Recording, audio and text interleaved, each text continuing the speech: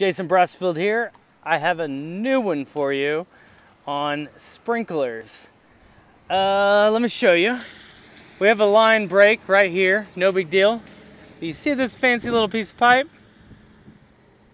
Are those chew marks? Yes, they are.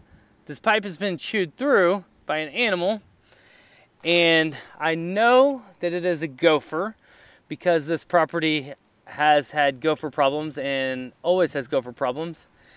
And I was also going to tell you though that the main solution for getting rid of gophers is to get rid of their food source.